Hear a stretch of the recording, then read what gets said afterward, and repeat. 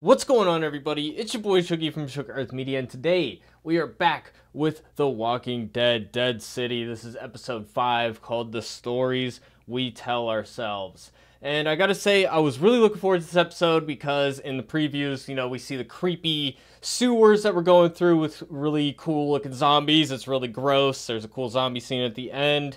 But I gotta say, overall, this episode is kind of underwhelming.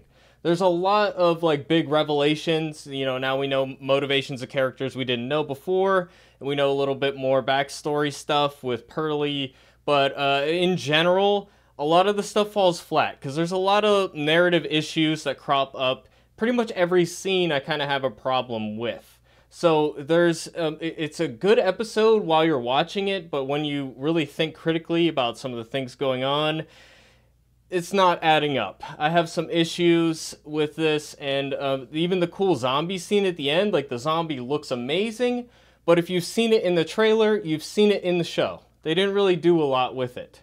So it's underwhelming from a lot of different points. And every part of the storyline, like I said, has issues, including the Croat. We got a new villain character, seems tacked on. It doesn't really feel like this story is going to resolve in any way that is satisfying. And we got the characters we were introduced to in this Manhattan landscape. We had a new crew that we were with. By the end of this episode, spoiler alert, they're all dead. So that's it for them. Kind of feels like a dead end, and I'm not as excited about the season finale as I was hoping to be. So I got a lot of issues with this episode, and it's kind of souring my opinion on the overall season, but maybe it'll shake out at the end. But that's my overall feelings on the episode. But with that, let's break into the breakdown. Make sure to subscribe if you're enjoying these reviews. Hit me with a like and let me know your opinions in the comment section down below. And also let me know what you think of my new lighting setup. I'm excited about it. But with that, we are just going to break into the breakdown. So we start this episode in the creepy tunnel. I'm like, this is awesome. I love the look of it. It's really cool. And they're actually addressing something I said earlier in the season where it's like, oh man, it would just be really gross to be around dead bodies all the time. And I guess that's just zombie shows in general, right? So the smell of it would be overwhelming. And this is something they actually address in the episode. And there's this is the methane chute we talked about before, how, turning zombies into methane, not really practical. But we're going to look past that for this episode. We've already talked about it. I like the addressing, the scent in the air and having that be a plot point in the episode. That's cool. So there's some things that are crucially set up in this scene here. One thing is Maggie's looking through her bag for a flashlight, and Ginny spots the dinosaur. This is one of my issues, is I thought she burned the dinosaur. Maybe I got to rewatch. I probably have to rewatch a lot of these episodes to see some of these issues that I have. But I thought she burned the dinosaur. She set up the garbage can. She put the dinosaur there. She lit the match and decided not to last second. I don't get that. And instead of hiding it or something, she just kept it on her. I don't get that. I'm confused already. So Ginny spots that, and it's like she acts like it's something significant when she's already seen the dinosaur burning thing already. So I don't know why seeing the dinosaur in the bag is something she has to react to. It's weird. Next thing is we got Tommaso. He refuses to let his girlfriend Amina take the bag off of his shoulder to give Maggie the flashlight. So that's one thing. And I guess that's also supposed to set up that Ginny stole some things out of Maggie's bag. Again, this is earlier in the season we had the crazy hair lady. I forget her name right now, but the crazy hair lady that stole Maggie's bag, that was a plot point. It happened between episodes. So Maggie's really not good at keeping track of her stuff. It's a recurring theme at this point. So Ginny stole the flashlight and she stole the flare gun. We didn't see this happen. I don't know how it happened. Maybe if I go back and watch the last episode, we'll see it. Hard to say. But so yeah, that's a recurring theme. But Tommaso wouldn't let her take the bag off. My first instinct was, oh, he's bitten. Because in the previous episode, we had him get dragged away by zombies in a weird-looking way, and then he comes back. And usually when they do that in the show, that means that they got bit off screen. So I just kind of assumed that they didn't do that. I'm actually glad that wasn't the case. It was something else. but he was essentially hiding something in his bag. We find that out later. We'll get to that part of the episode later. So we're talking about methane poison, and we need to keep moving and all that. And, you know, we're introducing Ginny. We're talking about what happened to Negan. Nobody knows. And that's the beginning of the episode. We see zombies waking up. And that's one thing that happens recurring in this episode is, you know, they're talking, they're making noise, they're shining flashlights around, and the zombies activate when the script deems it necessary, not when it would make sense according to how the lore has been set up thus far. So that's a recurring theme in this episode as well. That's, I don't know, it's just a bit frustrating to me at this point in the franchise. So now we're with Pearlie and Negan, and I gotta say, unexpected to me, this is the part of the episode I like the best, you know, because I honestly wasn't that into Pearlie as a character so far, and, you know, I love Negan, so that, I guess I should have expected that, but this is the part of the episode I thought was going to be the lesser part. It ends up being the part I like more, strangely enough, but the fake out last week where Pearlie has him dead to rights. He's got a gun pointed at him. Not a gun, but the whatever you want to call that thing he's got, the nail gun thing. He's pointing that at him, and that was the cliffhanger last week. It's such a fake, phony cliffhanger. It drives me nuts. Because according to this guy's philosophy, you know, he's the judge, jury, and executioner. He can just kill people on the spot. You know, he's done that before. We've seen him execute somebody. We've seen him do that multiple times, I think. So, I don't know. He needs to hold on to Negan. Maybe he wants to bring him back to New Babylon to make an example out of him. They don't explain. They hint that there's a bigger reason why he's after Negan. They don't explain what it is. I'm assuming we're going to get that next week. We better get it next week or it's going to be a plot hole.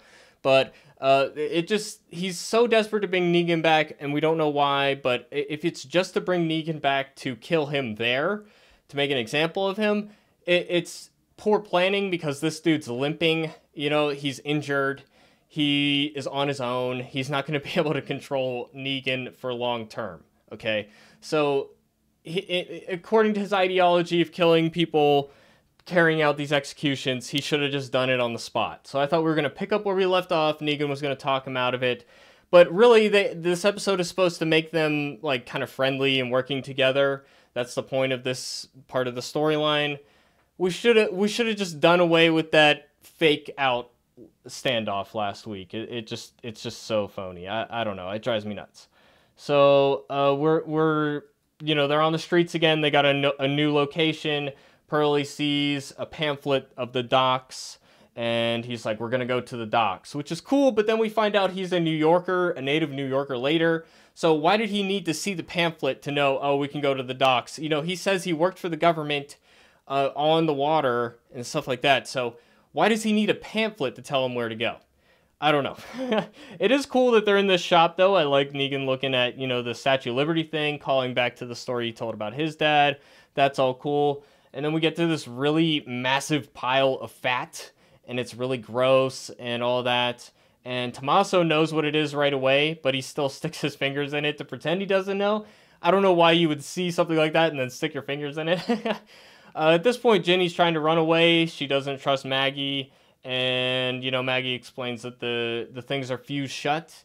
I get, you know, that she saw other ones fused shut before, and it makes sense if this is like a chute to make methane, that they would seal it off, but it's worth checking though, right? You don't want to check to see if that's an escape. That would be easier than trying to find this long way around, maybe, I don't know. But one of the issues with this scene, and we're just going to highlight it here, both of these characters, Maggie and Ginny, they both have issues. Ginny, with the not talking thing, it's hard to relate to this character or really have any care in the world for who this person is. We don't know anything about her other than, you know, she likes Negan for some reason, and she's, you know, traumatized from her past. There's not a lot to really latch onto. You know, they didn't give her a lot to do. She's just kind of like, I don't trust Maggie, and that's like all that she is in this episode. So it's kind of hard to relate to this character, and we should have had her talk at this point or some point soon. She kind of does communicate, you know, she spells out liar at the end. We'll get to that.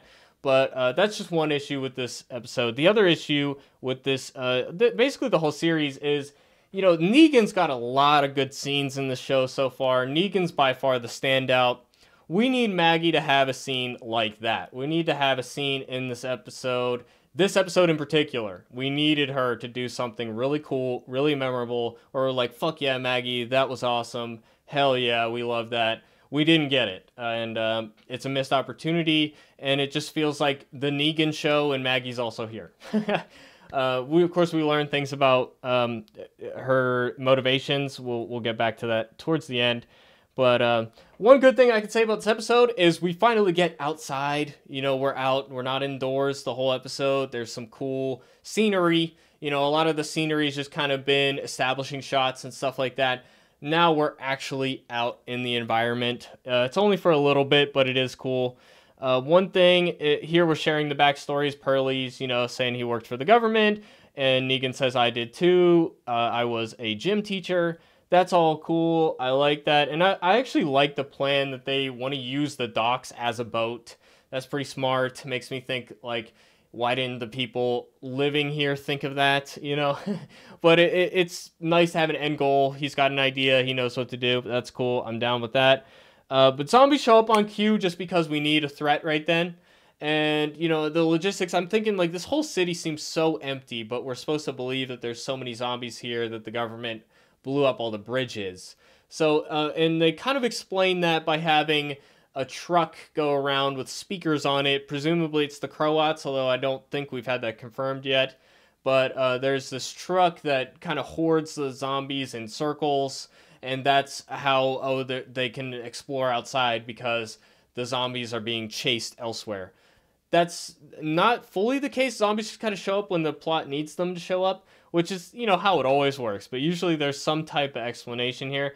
Zombies show up kind of out of nowhere, and it's not like one single horde traveling together. They converge from multiple directions, and I guess, they're talking. Oh, it's just a little convenient.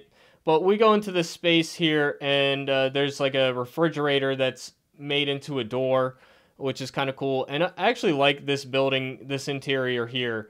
We got these weird-looking art pieces with baby dolls. It's really creepy. And we got all these, like, weird traps and stuff. And they're wondering, was it the person an artist before, or did they go crazy after? Probably both, is most likely. But, that's one thing that I thought was pretty cool. But here's a big part of the episode. So now we're in this really cool environment as well. This like little sewer thing is pretty cool. But Tommaso kind of slips up here, and he reveals, we find out that he's the one who told the Croats people that the group was coming to attack right then. So he's the mole. He's the one who told who sold our guys out, who put everybody in danger. And the way we find that out is Maggie figures it out, which, that's something they give Maggie to do, which, I like that she's observant. She realizes something that the other characters didn't. Basically, Tommaso's, pretends to find these oxygen tanks. And it turns out the reason why he wouldn't take the bag off is because the oxygen tanks were in there all along. He's pretending to find them. He's like, oh, it's lucky I found these. Turns out it was his plan all along. So we're supposed to believe that this guy, his plan was to lead all of his people to their deaths. And the motivation is that he negotiated an escape for himself and his girlfriend. And he's kind of thinking that they're going to have a family down the line. Would have been stronger if they had a kid already. So that's one part. The other thing is he didn't have an escape plan at all. He just kind of went into this very dangerous situation. The Croat blew up all the exits. The zombies come in and converge.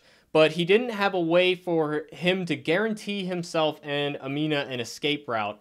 And in fact, it's actually Maggie's idea to go down into the sewers. So it wasn't even his idea to go down there, despite the fact that he brought the oxygen tanks specifically so that they could do that. And it just feels like a plot hole because he could have easily got bitten. There were so many zombies. There's no guarantee of him getting out safely. His girlfriend as well. So that whole plan, I don't buy it. I don't buy it at all. I like having a twist here. and it's a bit of a surprise. I thought it was going to end up being the scavenger lady who brought the dinosaur, because I forgot to watch the episode again to see what happened to her. I'm assuming she got eaten or something, but now that's the big revelation. It just feels a little hollow. Like his plan didn't make any sense. I get the motivation, but it just doesn't track for me. But I do like Maggie figuring it out, and then it's we got some tension there, we got some drama, and he's trying to negotiate a way for him and his loved one to escape. In the same way, Maggie is going to sell out Negan. We'll get back to that later in the episode, but the similar themes are cool.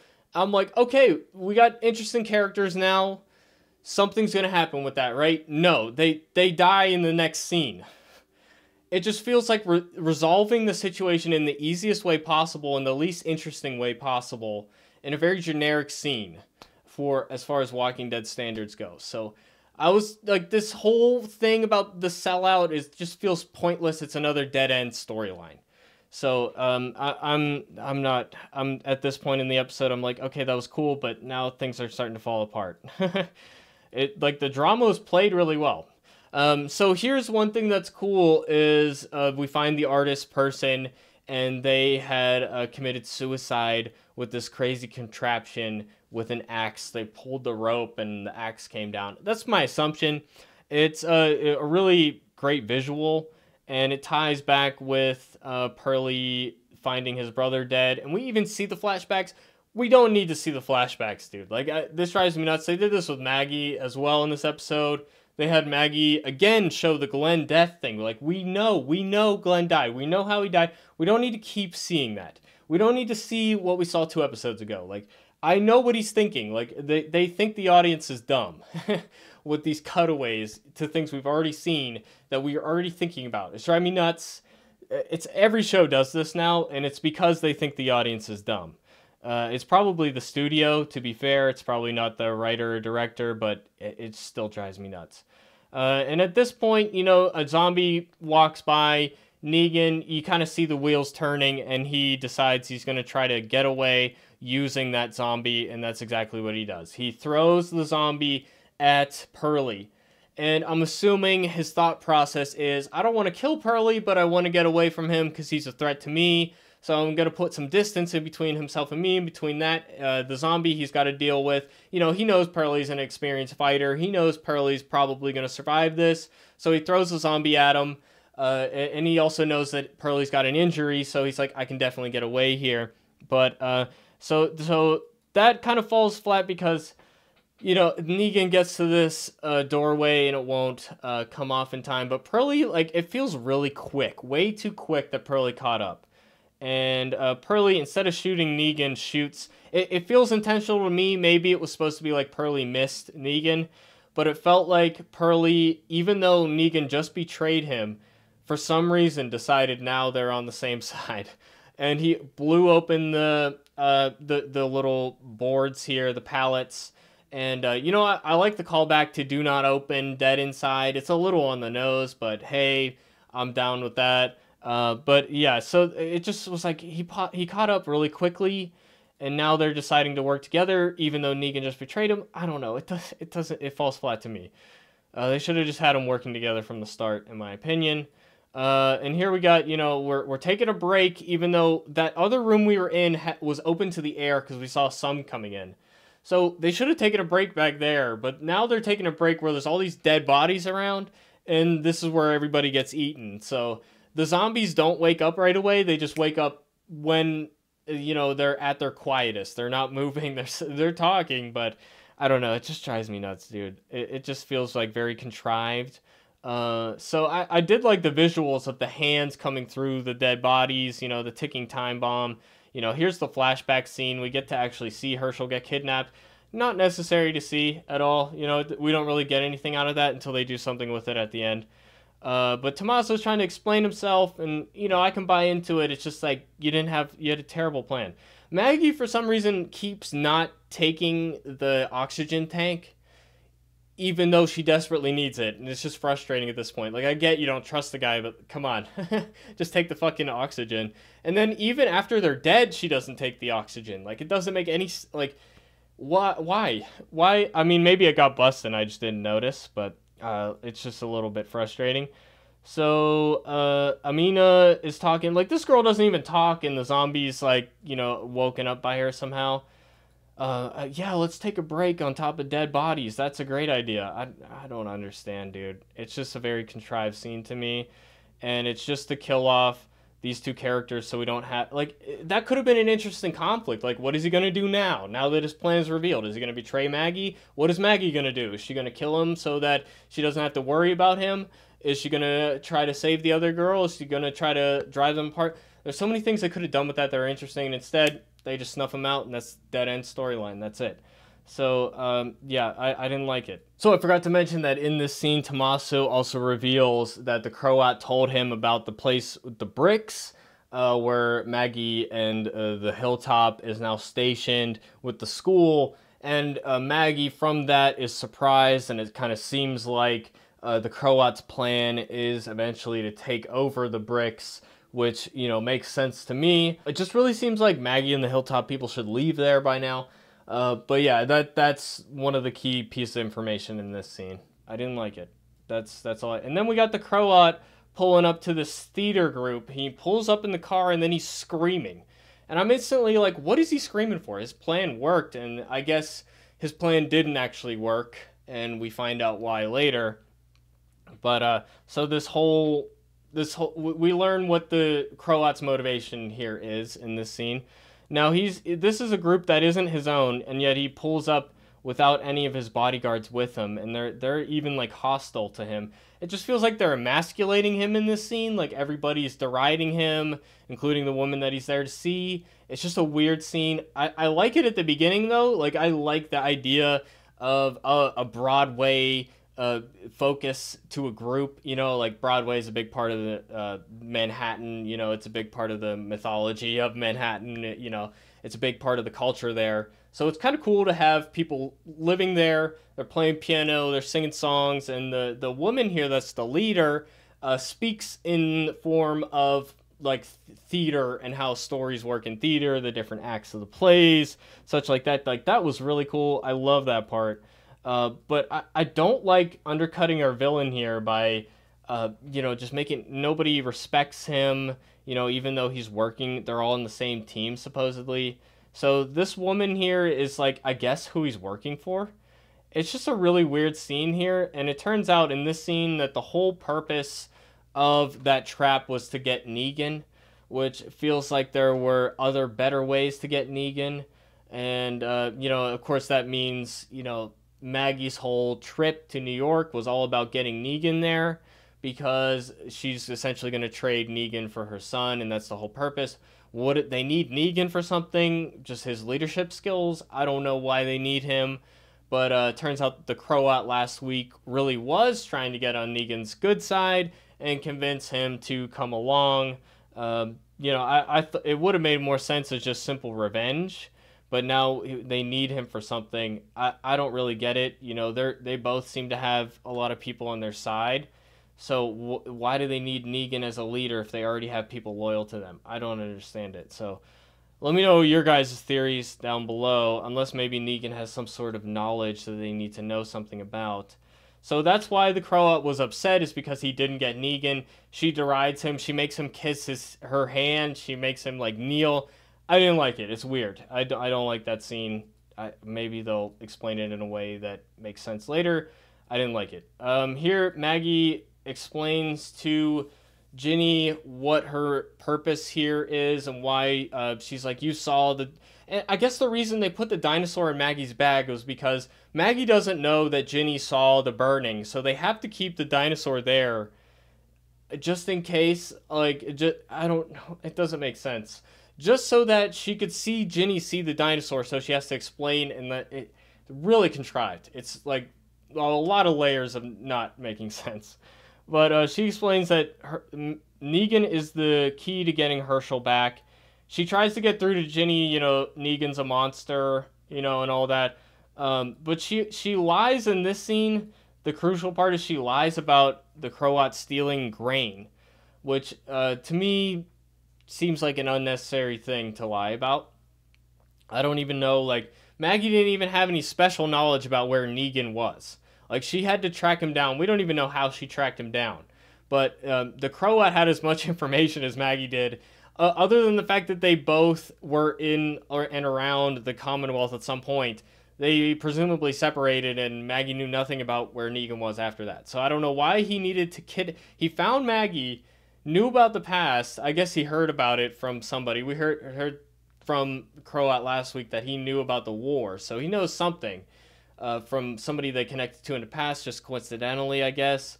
But he kidnaps Herschel to find Negan, even though Maggie doesn't know anything special about where Negan is. So it's a lot of layers of, like, shit is not adding up. But she lies about the grain for some reason. I don't know why we have that element in here. Then we end up in a school bus. Negan's helping out Pearlie and putting a new bandage on. That's cool, and using his knowledge is, the fact that he was a school teacher. He knows that there's a first aid kit on the bus. Cool. Also, Pearlie was a child in school. I went to school. I know there's a first aid kit up there because I went to school. I rode on these buses. So did Pearlie. Unless he walked to school, maybe. I don't know. I don't know. That line of dialogue was just unnecessary. Like, Pearlie was like, "How did you know?" It's like, dude, he could have just known that from going to school. Like, it's just dumb. But Pearlie's explaining the backstory of his brother, and it's a great monologue. I gotta give it some cred. The acting is good. It's well written. He's talking about how his brother was an addict, and he basically robbed the family. He attacked his mother, and then they cast him out of the family, and then the apocalypse happens, and he's like, does he really deserve to be in the worst place on the planet at that time? And it's an interesting morality tale, again, bringing up the classic Walking Dead theme of it's not all black and white. When the environment changes, when society changes, morality changes, morality can only really catch up to where we are as a civilization. So, again, playing that back to it, and he even, like, mentions kind of I don't know how to pronounce this word, but it's essentially a Catholic teaching about tranquility of order, and it's tied in with morally justifying a war and the criteria that need to be followed for a war to be justified. So there's some interesting themes here, but I'm just like, it just feels so random. Why is he telling Negan this? I guess just to get it off his chest. But doesn't he have any friends or anything back home that he could have told this to? I don't know. It's a good scene, though, so I guess, I'll give it props. It just feels a little bit random. And then here we get the scene I've been waiting for. This is the scene I wanted to see. Got this gross pile of zombies. We got the cool-looking fusion zombie. People were comparing it to the Rat King. I thought of Evil Dead Rise. They kind of, at the end of that movie, spoiler alert, had, demons kind of merged together into one being. It was really cool. I've seen it in other movies before too, can't really remember right now. It's a really cool concept, and I'm loving the visual of the zombie, like the bodies fused together just over time, and the face inside the zombie skin bursting out. There's a lot of really cool stuff here. It looks awesome. It is really cool, but pretty much all that we saw in the trailer is all that happens. It pins Maggie down and snarls at her, and then Maggie brains all the different heads, and that's it. It felt like they did nothing with it. It's such a cool look, such an awesome scene, but literally, like, story-wise, it could have just been a regular zombie or a horde of just 6 zombies regular, and it would have been the same. It's just to slow Maggie down so that Ginny can get away. And that's all that it is. And I don't know, it just feels like a wasted opportunity. They didn't do anything with it. Really cool design. It just kind of like fell flat for me. It was so quick of a scene as well. It's just underwhelming. And here, for some reason, Ginny, we get this flashback where, like, okay, now Ginny wrote liar. She knows Maggie lied. The only thing Maggie lied about was the grain. And, like, right before Ginny goes on the bike, she looks in the grain silo. Why? It makes no sense. Why the fuck does she look in here? And she looks in here like, what is this? It's the craziest thing I've ever seen. It's fucking grain, dude. Like, what is going on? And just because there's still grain there doesn't even mean Maggie lied, because the Croat could have taken half of that shit. Like, it could have been filled all the way to the top. Croat takes half of it. That's still taking a lot of shit. Like, it's just really dumb. And this is where, like, this show is losing me. And I want to be in love with the show, but this episode is kind of killing my vibe. And then here we got the Croat pulling out Negan's wanted poster, revealing Maggie was supposed to bring me Negan here. And maybe we'll find out, okay, you know, Maggie, maybe she was like, all right, either I'm going to betray Negan and give him over to the Croat, or we're going to defeat the Croat. We'll just see what happens. That's what I'm assuming, because Maggie's not, like, outright evil. But I like setting up the whole betrayal thing. It's kind of like what my gut instinct on the show was, like, before I even saw a single episode, was that it's going to build up to Maggie betraying Negan. So I'm looking forward to seeing that. But, yeah, again, you know, like the stuff I already mentioned, that's pretty much the end of the episode. You know, we get outside of the sewers. Ginny has the flare, and then she shoots it off to tell Negan where she is. And Maggie's like, oh shit, Negan's gonna find out I lied, and that's the episode. So let me know what you guys think. I'm kind of sour in this episode. I don't know. I wanted to really love this episode, but I have so many issues with it. And I forgot to even mention, like, the Croat's plan in retrospect is, like, making no sense either. So he has that whole stadium set up, very elaborate generator system. He has all those chemicals going on, and he's just willing to blow it up and let a horde of zombies overrun it, just so he can try to get Negan. When instead they have this informant. They could have had the informant just tell them where they are, and then they get Negan that way. It's just like, dude, everything's dumb. Why is the Croat abandoning this setup he's worked so hard to maintain just so he can get Negan? And this show's losing me. Let me know what you guys think in the comment section down below. I'm looking forward to next week. Maybe some Maggie versus Negan stuff will be interesting. But let me know what you guys think, and I hope to see you guys in the next video. With that, it's been your boy Shuggy. I'll see you guys in the next video. Thanks for watching, everybody. Peace out.